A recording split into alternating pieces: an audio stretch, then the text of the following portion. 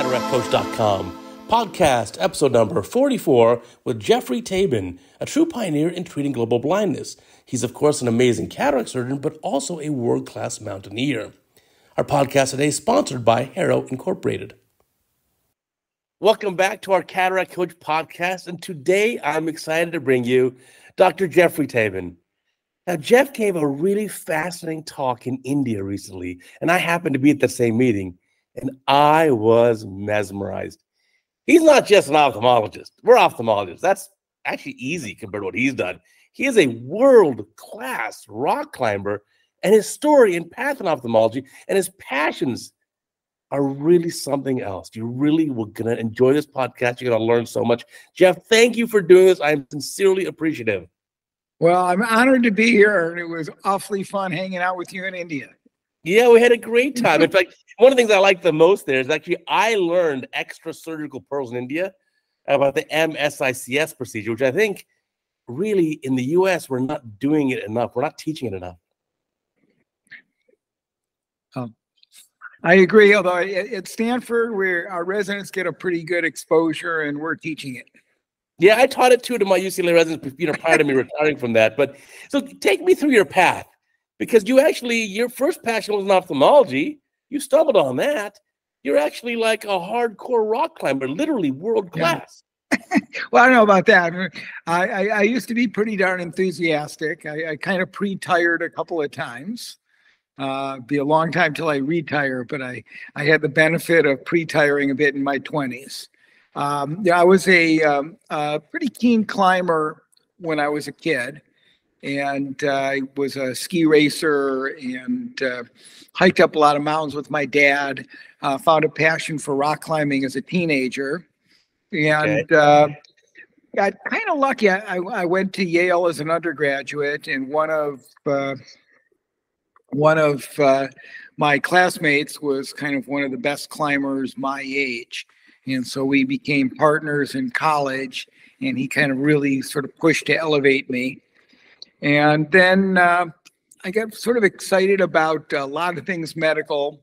I got excited about high altitude physiology. I got excited about sports medicine, and decided I was going to go to medical school, thinking I would be an orthopedic surgeon and an expedition doctor.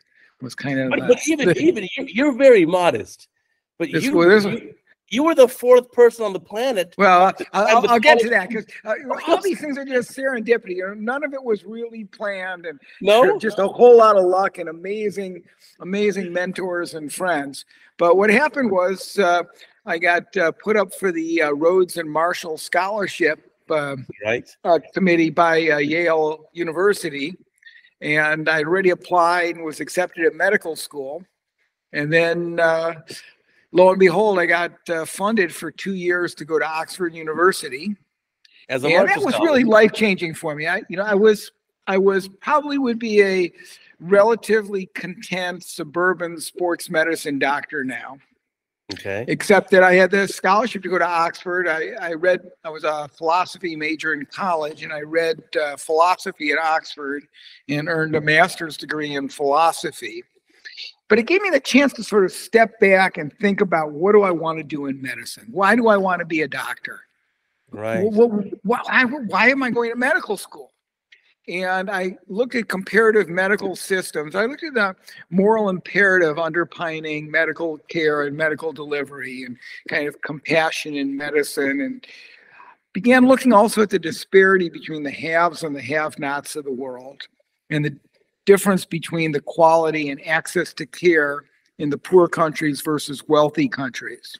So by the time I matriculated at medical school, I already knew I wanted to do something in global medicine.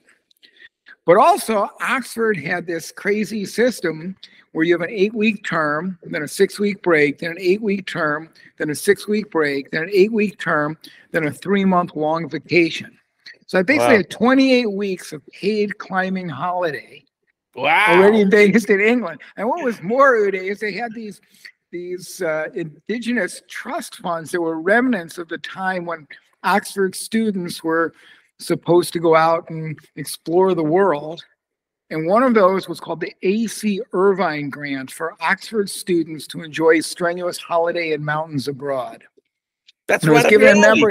And it was given in memory of Andrew Irvine, who disappeared with Mallory on the north side of Everest in 1924.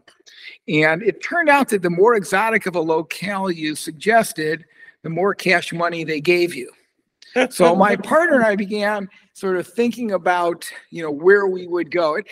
We weren't really the best two 21-year-old climbers in the world at the time. But, I by the time I graduated from college, I was climbing at a fairly high standard of free rock climbing.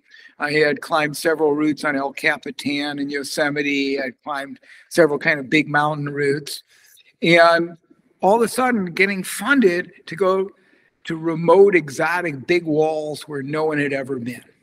What a and dream. It really opened my mind to, in a lot of ways, also just kind of to the whole concept of adventure, where you're going into the unknown. My climbing up until that point, even going and, throwing myself on a 3,000-foot rock climb on El Capitan, I still kind of knew what I was getting into, because there's a guidebook, there's a little how difficult the climb's going to be, where you're supposed to go.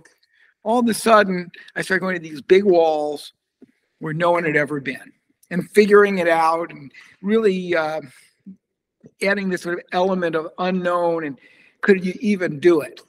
And we got my partner, I had a great climbing partner at Oxford, Bob Shapiro, and we got really lucky with the weather, and lucky, it was just amazing adventures. And we ended up climbing a few things that had never been climbed. We ended up climbing a few things that some of the more famous, best climbers in the world, circa, the late 1970s, early 1980s, had tried and failed on. Not because we were better climbers, but because we, had better luck with the weather. And we ended up, so I ended up getting, starting at medical school. And again, there's this whole lot of kind of crazy serendipity.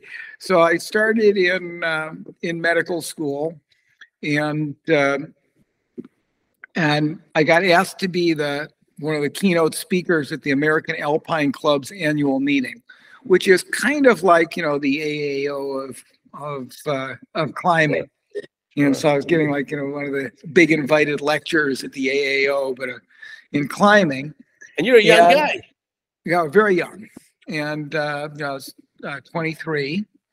And all of a sudden, I found out that there was this American expedition. It was sponsored by National Geographic and ABC Sports. That was paying basically a year's tuition at medical school to climb the last unclimbed face on Mount Everest. And a couple of the sort of my climbing heroes heard me give my talk, and I was really flattered. A couple of them said they wanted to come out and climb with me. And I was at medical school at Harvard, and sort of on the East Coast, we went to a place called the Shawangunks, which is kind of was my local climbing area in college. And, you can appear to be a little bit better than you are going to your local area. Mm-hmm. And all of a sudden they invited me, said, would you be interested in going, getting paid a year's tuition of Harvard Medical School to go with all of your heroes to climb the last unclimbed face on Mount Everest? And I was like, oh, yeah, okay, I'll do that. Of course. So I got so excited, but then it turned out that he had me as a first alternate. Okay. And so I ended up getting all kind of excited about it. And then I ended up getting kind of asked to go. And I got so excited. And again, this is one of those sort of serendipities that you have, is that I got really excited to go to the last unclimbed face on Everest with my climbing heroes, getting paid to go. And I put in an application for a leave of absence.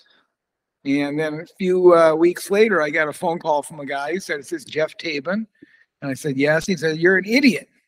No. I said, "Excuse me?" He said, "What?" He said, "Yeah, you're an absolute moron. I can't believe you even, thought you could possibly get a leave of absence to go climbing again after you just spent 2 years mainly climbing. And anyone with half the intelligence to get into Harvard Medical School should know that you're never going to get a leave of absence to go climbing, but if you apply to do research, you can get credit. And I happen to be an ophthalmologist. His name's Mike Weedman. Some of you may know him. He's still going strong at 97. And Mike Weedman, he's in Boston. And Mike Weedman said, I'm looking at these review of the leave of absence. There's no way, none, zero, less than that, you get a leave of absence to go climbing. But I'm interested in the effects of high altitude on the retinal vasculature. And in specific, can we look at high altitude retinal hemorrhaging as a prognosticator of high altitude cerebral edema? So let's forget about your leave of absence and let's talk about our high altitude research. So I ended up going to, we did the last unclimbed face on Mount Everest. This was 1983. And actually our route has never been repeated. And there've only been 2 ascents from the whole eastern side of Everest. We're the only first ascent done with no native support whatsoever. And it was just an amazing trip for me, and amazing in so many fronts. And my research consisted of taking a photograph of everybody's retina before the expedition, a photograph of everybody's retina during the expedition, and a photograph of everybody's retina after the expedition. So 3 sets of photos, 3 months credit at Harvard Medical School. I love it. We actually published it in ophthalmology, and I presented it at the AAO. And as a result of the Everest climb, I ended up having so many amazing things come my way. Like and what? getting asked if I would be willing to go and guide people up the highest mountain in Antarctica. Okay. And, just all these incredible kind of trips. So I finished medical school. I did apply in orthopedics and matched and did an internship in general surgery and then 1 year of orthopedics. And I had so many incredible offers coming my way as one of the very few MDs who had climbed Mount Everest and the high altitude physiology. Sure. And I pre-tired, and I spent the next 3 years mainly just climbing, really rock climbing around the world, doing big walls. I had a company called Geoffrey, Tabin, MD, Mountain Dreams, doing custom mountain adventures. And I worked a little bit to supplement as sort of a doc in the box. And I worked for a while at a refugee camp in Goma, Zaire. It's now Congo. I worked as a doctor at a hospital in Nepal. And it was while I was working and along the way, as you mentioned, I became the 4th person to climb to the highest point on all 7 continents. And had really a pretty darn good run and a lot of luck with good karma with the weather. And I was trying to think about how to balance global medicine. And, I've really been now seeing firsthand those same disparities in access and care quality that I've been reading about at Oxford. And I was feeling like I wanted to do something with my medical degree. I had a couple of interesting close calls as a mountain guide. I had a night in Bolivia with a client who had paid me to take him up a mountain in Bolivia. And he kept up a good pace right to the summit. And then he collapsed on the summit. Oh, my. And then we ended up getting stuck in a storm. And I really thought he was going to die. And thinking about where did I make a mistake? He, has, cerebral edema and high altitude sickness. And here I am, supposedly a doctor and a high altitude specialist, and he's paid me to take him up this mountain. And then I had a couple of clients who paid me to take them up mountains that I was traveling internationally with, who I would say, hold it, this isn't the person I really want to be spending 2 weeks with. Right. And maybe it would be better to be a doctor and say, hey, my buddy Uday, why don't we go on this climb and pay for it myself instead of and climb with the people I want to climb with. Right. And also, I really sort of felt like, after 3 years of full-time climbing, that I did want to do something in medicine. And I was working at one of the Hill hospitals in Nepal and finding it a bit frustrating. A lot of the issues I was facing were really more public health problems than things an individual doctor could have much impact on. I would have children come in emaciated with diarrhea, and I would rehydrate them, give them antibiotics, but they'd come back 2 weeks later just as sick. And I had people dying from things, simple infections that were so easy to treat in the West. Right. And I began thinking what I really ought to do is public health. I was in the process of applying to PhD programs in public health when I saw the miracle of cataract surgery. It really is a miracle. And that's unbelievable. You know, at that time in Nepal, in the late 80s, no one was doing cataract surgery with lens implants. And it was just accepted. It's very, accepting culture that you get old and your fate is first your hair grows white, then your eyes turn white, and then you die. Oh, and in my little catchment area, there were about 25, 30 people who were shriveled, looking much older than their actual age, waiting to die. And a Dutch team came in. It was led by another wonderful person or mentor named Jan Koch from the Netherlands. And they came and did cataract surgery with lens implants. And it was the craziest thing. People blossomed back to life. Yeah. And they look 20 years younger. And all of a sudden, they're walking and living. And what's more, in Nepal, the expression for a blind person is a mouth with no hands.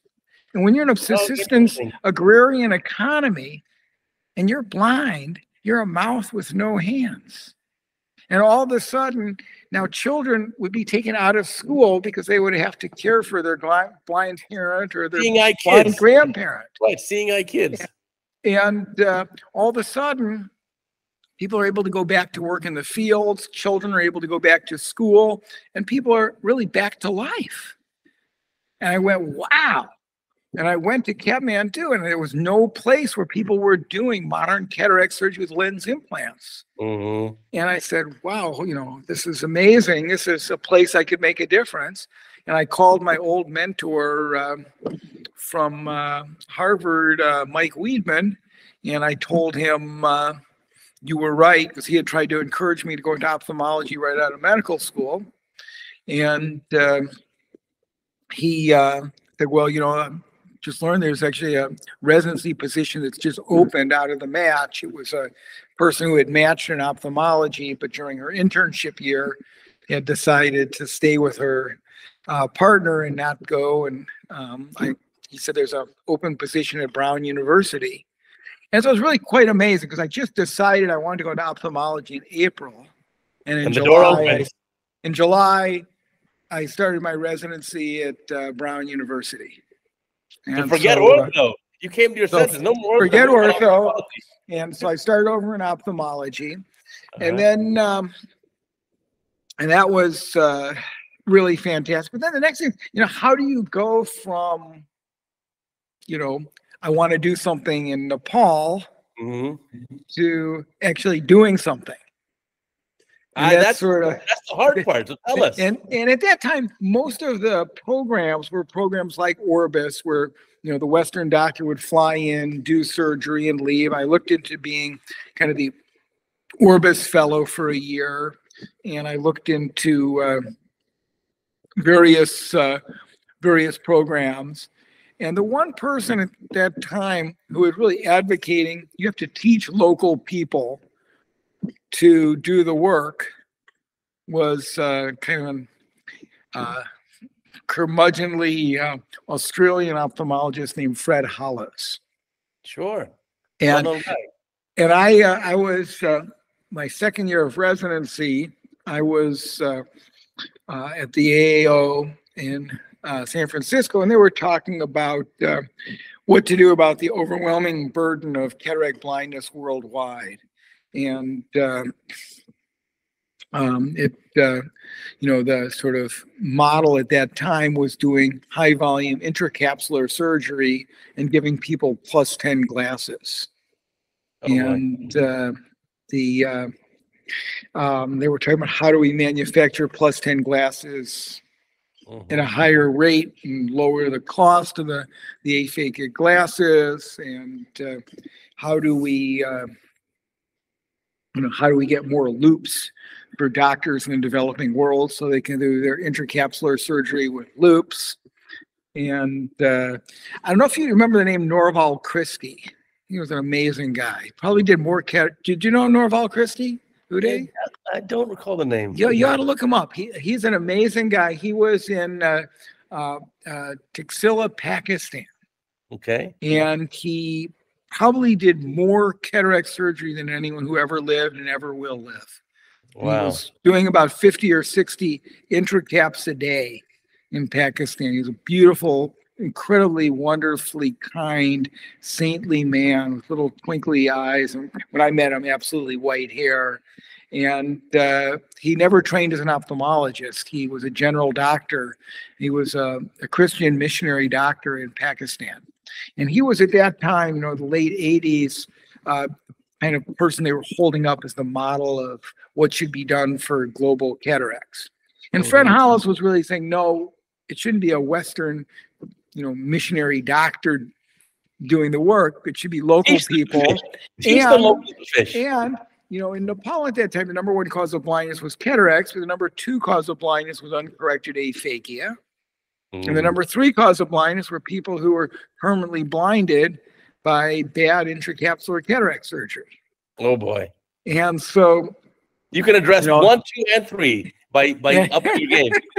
And so, Fred Hollis, at this meeting where they were talking about it, it was being led by Karl Kupfer, who was then the head of the National Eye Association, National Eye Institute. And Fred Hollis stood up and yelled, "Shit!" Everyone just kind of stopped. And he goes, "Karl, you wouldn't have that surgery. You wouldn't let your mother have that surgery. Why are you condemning people who are better than you to stumbling around half seeing? I don't want to deal with shits like you." Right. He walked out. I went, "Whoa, who was that?" And I said, "Oh, that was Fred Hollis. He's a crazy guy from Sydney, Australia." So I started communicating with him, and I ended up, and what I didn't know was that my partner, elder brother, and the real genius behind everything that I do, Sandak Ruit, was when I was just finishing my time in Nepal and seeing that there was nobody doing modern cataract surgery, Dr. Ruit was finishing the last of his fellowships in Australia and about to move back and start the program. And Sandak had grown up in a small little hill village, several days walk from the nearest road, no running water, no electricity, and no schools. He was in a fairly bad cooking fire when he was about 8, and ended up, his father took him to a monastery where the monks said some prayers and put some local balms on the burns. And the reincarnate lama of the monastery said, "This boy exceptionally needs to get an education." So his father walked him for over a week to get to Darjeeling, India. He spoke not a word of English, not a word of Hindi, and his father left him at an English medium Jesuit school. And he ended up earning a full scholarship to King George Medical School in Lucknow, and then going to the All India Institute of Medical Sciences in Delhi for his residency. And then he was back in Nepal. He did a survey of blindness in Nepal, and then was actually noticed by the same Dutch doctor who I watched, Dr. Jan Koch, who brought him to the Netherlands to retrain and really become a master at microsurgery. And then Fred Hollis brought him to Australia for a final fellowship. And so he was back in Nepal the same time I started my residency. He moved back to Kathmandu and became the first Nepali ophthalmologist putting in intraocular lenses. So when I finished my residency, I actually went to Australia. I did a corneal fellowship and advanced anterior segment surgery at University of Melbourne under Hugh Taylor. And Professor Taylor is sort of at that time was the world's expert both on trachoma and onchocerciasis, but also just a great surgeon and a great man and a great mentor. And he sent me over to work with Dr. Ruit. And I went over to work with Dr. Rui, and I was just totally blown away, Uday. I mean, not just his skills as a surgeon, but the system he had set up and the passionate way he was sort of screening high volumes of patients and giving everybody the best possible care. And very similar to what they were at that time already doing at Aravind, and LV Prasad was just getting started. And I watched Dr. Rui, and we went to an outreach cataract program up in the hills. And in 3 days, we did 224 cataract surgeries. With IOLs. Semi-impressive. With IOLs. Sounds semi-impressive. 2 surgeons, 224 surgeries, 3 days. So you get the breakdown that Dr. Rui did 201 while I did 23. So 90-10 split. And what was more is I slowed him down because out of my 23 cases, I probably had to call him to my table to help me 10 times. Because, in America or Australia, I had not been operating on black cataract after black cataract after black cataract. White and black cataracts was all we had. And in those days, if you could count fingers, at 4 feet, well, your vision's okay. Why don't you maybe come back in a year when it's worse? Because we had so many people who were totally blind. Like LP cataracts. All LP. All LP. And, in hand motion. And so when I finished my fellowship, I moved to Nepal to work with Dr. Rui. Wow. It's actually kind of lucky that in Nepal, it's a very non-confrontational culture, and they won't just say no. Like if I come up to you and I say, "Excuse me, do you speak English?" You'd say yes, and I'd say, "Well, is the Swayambhunath temple this way?" And even if it's 2 blocks to the other direction, they won't say, "No, you're wrong. It's that way." They just say yes. So I told Dr. Rui I wanted to come work with him. Oh, well, we'll see. There may not be much funding for you, and I'm not sure, And I go, well, that's okay. I'll try to arrange my funding. And anyways, I ended up coming to Nepal, and it was the most amazing experience. He sent me to, I worked with him in Kathmandu, sort of learning his techniques, his delivery system. And he's a wonderful utilization of human resources where everybody works up to the highest level they can. I mean, we had basic lay people putting in eye drops and moving patients. And everybody was really working up to their very highest level of skills. So doctors could really stretch their skills. And then he sent me to a place called Bharatnagar, which is the second largest city, or was the second largest city in Nepal at the time, on the very far southeast border with India. And there was, at the time, just one ophthalmologist serving about 4 million people. Wow. And really a delightful man, very, very nice, caring person. But he had done 1 year of training in eye, ear, nose, and throat in India, and then became the only ophthalmologist in this wide area. And I thought Dr. Rui was sending me down there because there was so much need, and his actually name was a wonderful misnomer. His name was Dr. I.C. Biswas, but few of Dr. I.C.'s patients could. And he sent me there during the monsoon when it was extremely hot and a lot of insects. And he thought he would that I was an American kind of dilettante who's just there to climb. Sure. And I really sort of worked and tried to get Dr. Rui's system and taught Dr. Biswas microsurgery and intraocular lenses. And Dr. Rui eventually he was going to do the first cataract outreach in Tibet, and he brought me with him to Tibet, and we began working in Tibet and then into Bhutan. And eventually I came back to the States to the University of Vermont.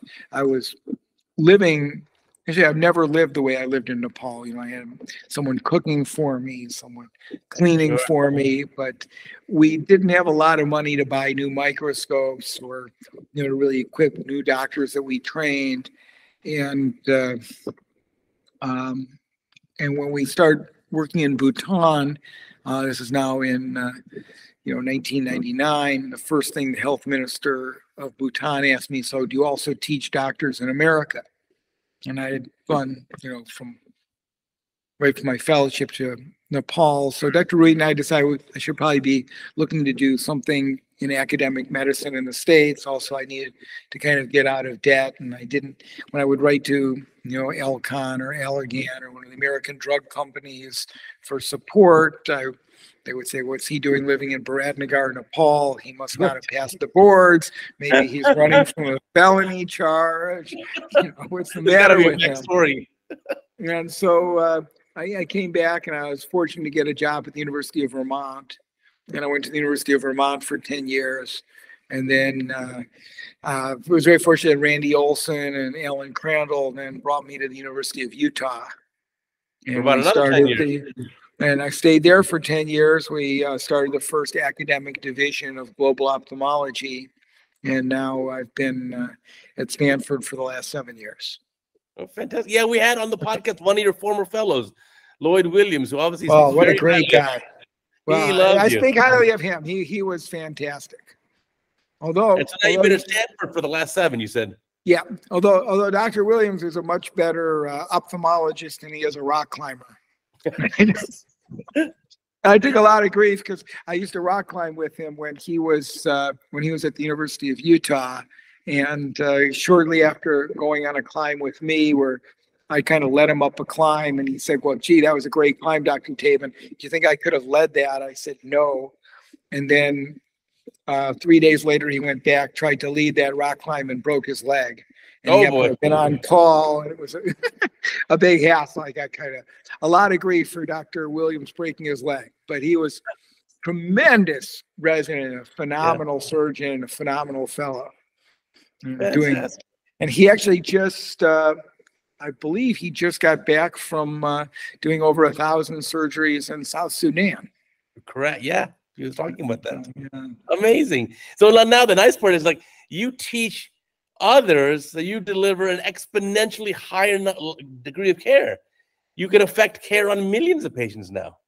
Well, that's what we're trying. It's all about education. We started out teaching doctors in Nepal to do better cataract surgery. And then once we had some of our best young cataract surgeons, I was able, through my connections with Hugh Taylor, to get some of our young superstars that we did. Govinda Padal do the first retina fellowship from Nepal, Suman Thapa do a glaucoma and phaco fellowship, and Rita Gurung did a cornea fellowship. So once we had all the subspecialties covered, we started a full world-class residency program at our place in Nepal. How big is the Himalayan Cataract Project now? How much have you grown? Well, we've grown in location. Unfortunately, in Nepal now, they're all better surgeons than me. So I really don't have much to teach. I mean, the DSECs, the DMECs, they do everything absolutely, state of the art. Bhutan, they're doing great. Actually, Nepal's the only large, poor country that's been able to really reverse its rate of blindness. Wow. And so when I came to the University of Utah in 2006, we spread from just mountainous Asia to Africa. Alan had already been working for about 10 years in Ghana.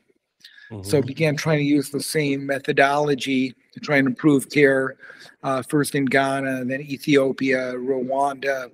My first African fellow was from Rwanda. And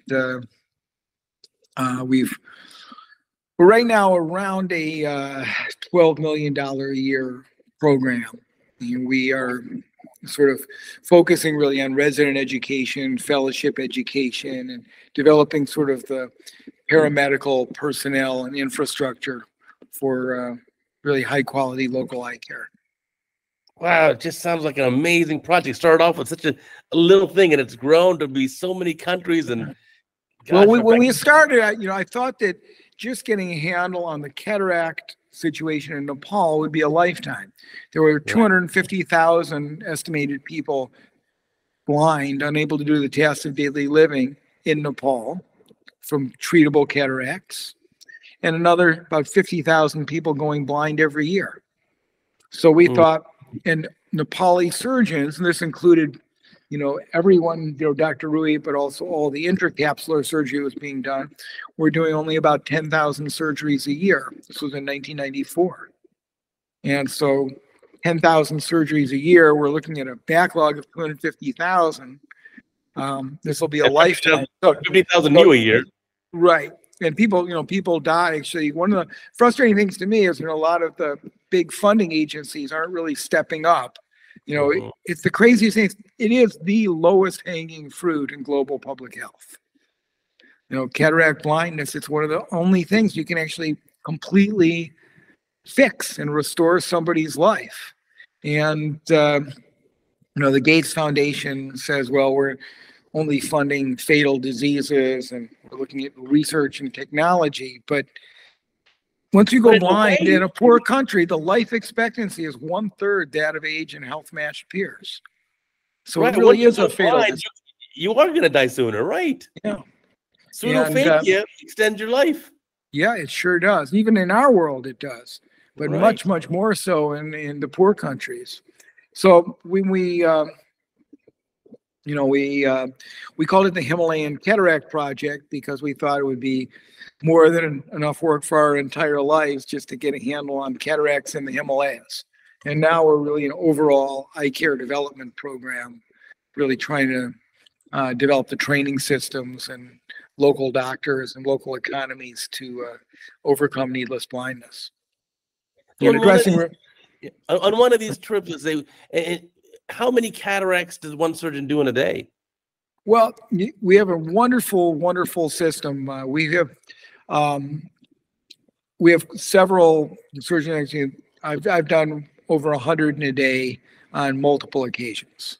Wow. And we have working from 2 tables, and operate on this eye here, and then by the time I finish, the next patient is draped with a speculum in on the table right here. You just turn your stool around. The nurse hands me an alcohol soaked sponge. I wipe my hands. They've got a new instruments tray all set for me. I just turn the stool and I start the surgery on the next patient. And again, by the time I finish this patient, the next one's ready. Fantastic. Now you must also be doing phaco for, like, let's say a younger person with like a 4+ PSC cataract and not much nuclear density. Yeah, we're starting. No, we're starting to actually now. It's kind of crazy. I was with Dr. Rui in Nepal last year in a very, very remote area, and we had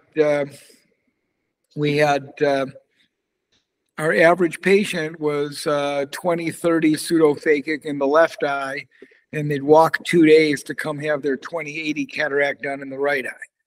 Oh, what happened to the black and white cataracts? What happened to the cataracts? They're still. I mean, Dr. Lloyd Williams was dealing with them exclusively in South Sudan. Africa, Ethiopia still has about 600,000 people who are blind, but in Nepal, when we do our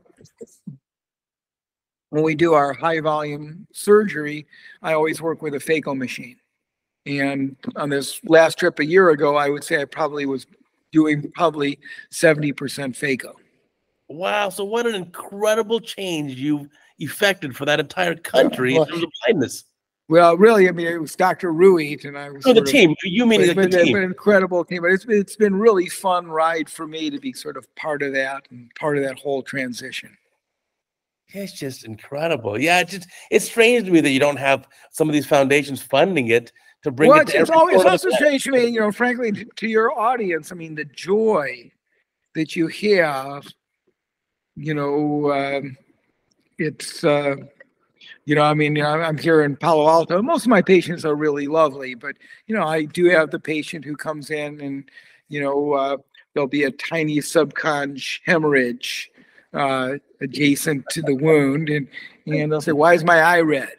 Well, there was a little broken blood. Well, why? I mean, you did Uday's cataract. He didn't have a little red spot in his eye. I've got a party this Saturday. How am I going to go with this red spot? Right. Right. And people who are, going, from 2050 to 2025, and, they have a, half diopter of residual refractive error, and they're just not happy. Whereas, the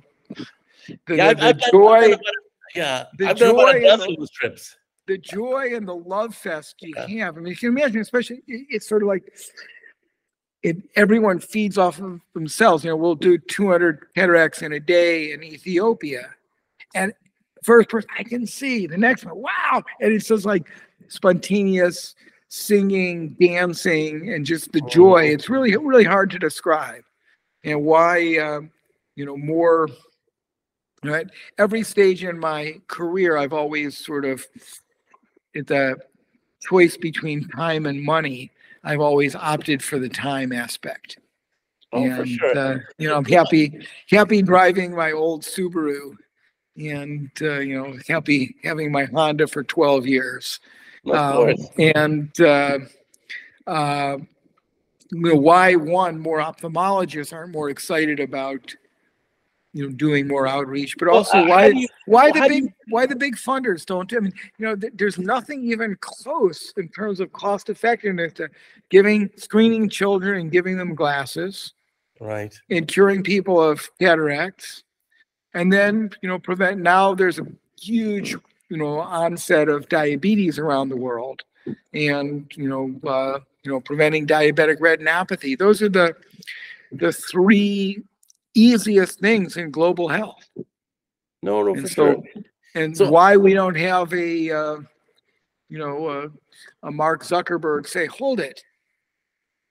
The Zuckerberg-Chan initiative could actually overcome all needless blindness in the world for $14 billion. Wow. Yeah. I could be remembered as the person who overcame all needless blindness on Earth. Yeah, they never know. Well, why? I mean, why that hasn't happened? Why we haven't been able to find someone, one of your Beverly Hills friends, who? Well, let me ask you. So, like, I have done about a dozen of these international trips where we went to remote corners of the earth, like Tonga or multiple countries in Africa or Vietnam, and I've had an amazing time. And you're right, it is absolutely life-changing to get someone with bilateral hand motion or light perception cataracts, and then the next day they're normal. But how do you recommend our listeners who are listening to the podcast, they're ophthalmologists, they want to do this, how do they get involved? Well, I think that there are several different levels on how much time you want to spend. And the easiest is to go with, there's some excellent organizations, C International is superb. They kind of set everything up for you and arrange if you want to do, one trip a year. I think the first thing is to kind of think about where you want to go, and sort of also think about your skill sets. It's important to become a good sutureless extracapsular surgeon, places where you have these so how do you black learn that? Cataracts. You and I know how to do MSICS, but let's say your surgeon is only doing phaco. We teach a course at ASCRS. We teach a course at the AAO. I actually just got a notification that the SICS course I'm lead instructor for was just re-upped for ASCRS in Boston. We have a wet lab, and the best is to go, to, meet people who are really good sutureless extracapsular surgeons who are now transitioning a bit to phaco. And we go and spend 2 weeks with them, and they can help you doing the SICS, and you help them improve their phaco skills. Right. You both win.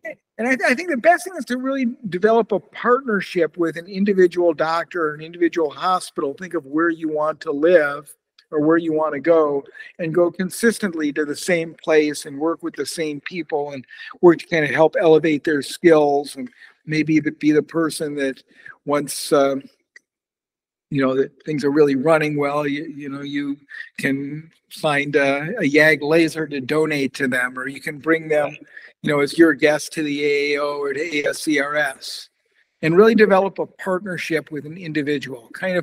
I was unbelievably lucky in developing a partnership with my mentor, Sandak Ruit, but everywhere I work, I sort of develop partnerships with those local doctors. To go as an instructor on an Orbis trip is a very good way to, again, make those initial contacts. There's going to be the World Congress of Ophthalmology. Will be in Vancouver. We'll be in Vancouver this coming August, and again, that's a really good place to meet doctors from other countries. The Himalayan Cataract Project, our website is www.cureblindness.org, and people are welcome to reach out to me. My email is simple, just my last name, Tabin @stanford.edu, or my first initial G, Tabin @cureblindness.org. And for the younger physicians, a great thing now are the global fellowships. We started the first global ophthalmology fellowship at the University of Utah now 16 years ago. Yeah, now there are many more.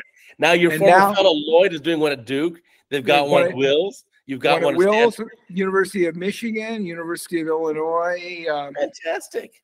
And so it's really kind of spread, and it's in the San Francisco match now. And that's a great way not only to learn the skills, but also to develop those introductions and to meet, young superstars like yourself in other countries. Oh, that is just fantastic. It just sounds and I'm sure there are lots of doctors in Asia and Africa who are devotees of your Cataract Coach, your website, and go to CataractCoach. And there's so many people who would love to link and have partnerships with American ophthalmologists. For sure. Well, I even have on CataractCoach, one of the couple most popular things is I have a 25-part curriculum series of learning phaco, 40-minute videos, 25 of them in a row, stepwise approach. I even have a free PDF cataract surgery book, How to Learn Phaco. Yeah. And it's just a file. You can download it, put on your phone, email it to your friends. And with that said, that the best little guidebook to learning sutureless extracapsular cataract surgery is out of the Aravind Eye Hospital in India now. So if you go to aravind.org and look for they have a book that's easy to download. It's free on how to do sutureless extracapsular surgery. And even MSICS has a role in my clinic in Beverly Hills. In my surgery center, first week in January, I've got a patient booked already where we're going to, a very dense, absolutely brunescent cataract, Coca-Cola colored cataract. Yeah. And a weekend endothelium with a pachymetry of 610 and 880 cells per square millimeter on the endothelium. Yeah. You can't do phaco there. No, absolutely. And I get referred those from, colleagues around Northern California. And you did two today. I did. I did. But the in Palo Alto, California, not. But I'm not sure where this MSICS comes from. The wound itself is a fairly big wound. It was actually first written about by Michael Blumenthal from Israel, and he called it his mini nuke technique.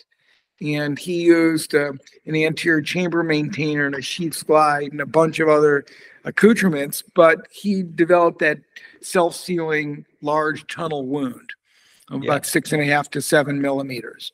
And he demonstrated that surgery in Nepal, and Sandak Ruit was the one who kind of really took it to heart. Wow, this is the best thing for advanced cataracts. And then Sandak demonstrated at the All India meeting, which was held that year in Delhi, and then a lot of Indian ophthalmologists sort of jumped on the bandwagon, and it's really, really expanded.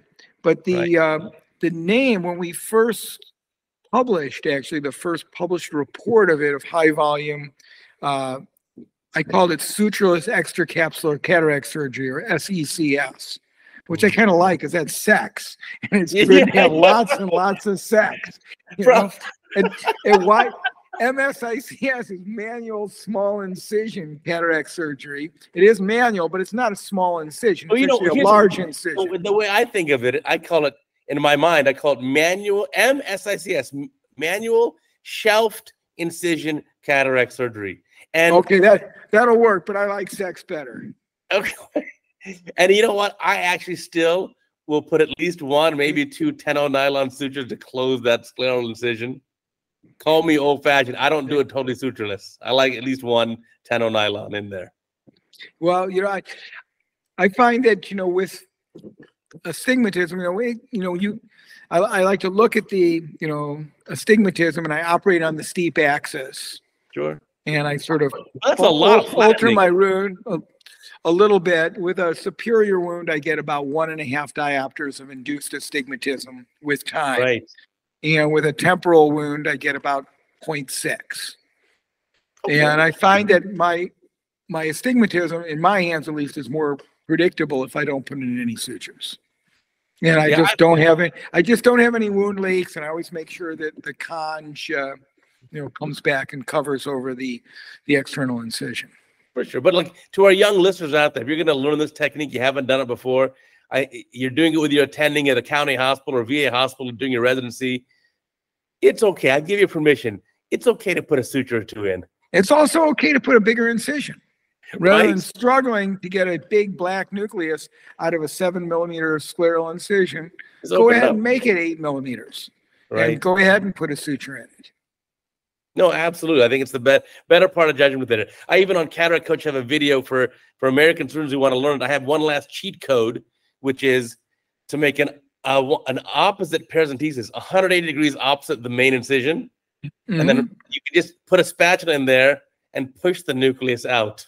Yep. No, lots of ways to do it. But no, it's a wonderful, safe, and also incredibly fast technique. Right. Kind of the best hands, some of the best Indian and Nepali surgeons with the swinging table that I discussed are doing 13 cases an hour. Well, that's 5-minute cases. Wow, sub 5 minutes. That's we've seen a lot of their videos. We have them on Cataract Coach. Yeah, it's very impressive. But like I said, even if you're an American surgeon, don't be intimidated. You can take 20 to 30 minutes. I don't mind. But you gotta learn the technique. You have to, especially if you want to do one of these trips that you were mentioning earlier. And then again, the whole thing is really in the partnerships. There's so much good you can do. I mean, and some of the older, ophthalmologists as well, just to go and teach. And we have, especially if you have a subspecialty. I mean, there's a complete lack of, glaucoma specialists, and not a complete lack, but there's hugely insufficient number of every subspecialty. So there's so much to teach, and there's so much you can teach as a phacosurgeon, and then go and really learn to do a great sutureless extracapsular surgery. Fantastic. So to wrap this up here, what's next for Geoff Tabin? What you got next? The next 10-year plan. What you got? Well, the next 10-year plan is I'd like to see sub-Saharan Africa move in that direction that Nepal and India and Bhutan are really doing so well. And I'm trying to figure out the economic incentives. One of the things that's nice about the way cataract surgery is delivered in India is Indian ophthalmologists make a very good living for that country. The same thing with Nepal. Whereas the remuneration is still a bit low, and mostly it's in the government system in a lot of countries in Africa. So how to increase the incentives and increase the quality and delivery of care. And more so even than in Asia, we have a clumping of the best ophthalmologists in the cities and very poor or non-existent care in the periphery. So I'd like to see how we're, in Nepal, you actually make more money in some of our remote hospitals that are away from Kathmandu. And there's a lot of incentive for really great young, great young ophthalmologists to go to the more peripheral areas. The other thing I'd love to do, honestly, is to find someone like a Bill Gates or Mark Zuckerberg, Sure. who or Sergey Brin, who realizes they could be the person who really transforms the world. They live in your neighborhood. It's kind of, I'm in that neighborhood now, and it's kind of a biblical quest, cure blindness. Here we are. And so that would be my dream thing in the next 5 years, would be to find and convince somebody that they could be the person, because we have the whole roadmap. I've got the whole plan in my head, how we can do that completely. And all it would take would be about $14 billion. But one day one of these guys one of these Silicon Valley billionaires are gonna come to you as a patient and be so blown away with the results of his or her cataract surgery that may very well happen. Well, anyway, so in the next 5 years, at the very least, I'd like to see a couple of African countries, because it's sort of like a domino effect, and what's happening in Tamil Nadu and a lot of southern India is now spreading north, and India is starting to do better. And it's sort of, the dominoes have fallen all across the country of Nepal, and I'd like to kind of get that effect going. In other parts of the world. A couple of places in sub-Saharan Africa, but there's also still a lot of need in Laos and Cambodia and places in Indonesia. So there's still an awful lot of blindness in our world, and so I won't be bored for the next 5 years. That's for sure. I have no doubt. Jeff, you're an incredible ophthalmologist, an incredible person. I really, truly enjoyed this interview, and again, I loved your lecture there. We'll put the links to your website for cureblindness.org. We'll put that in the podcast as well. And I encourage any ophthalmologist who's listening to this, you have an interest, Jeff told you how to get involved. You can definitely do it. And hey, you may find him or me on one of those trips with you. Thanks again, Jeff. I really appreciate it. Well, thank you, Uday. It's been a real privilege for me, and I look forward to the next time I see you. Probably in another country on the other side of the planet, but we'll have a good time nonetheless. Or in Palo Alto or LA. Sounds like a plan. All right, Jeff. Thank you so much. For sure in Boston. Okay. We'll be there for sure. I trust that you enjoyed that podcast with me and learned a lot, and even feel inspired to go out there and do your own global outreach where you can use your surgical skills to help countless patients in need. I want to remind you of a new podcast every single week. Please tell your friends about it, and also check out our YouTube channel, CataractCoach.com, our website, and also follow me on social media. I'll catch up with you again next week.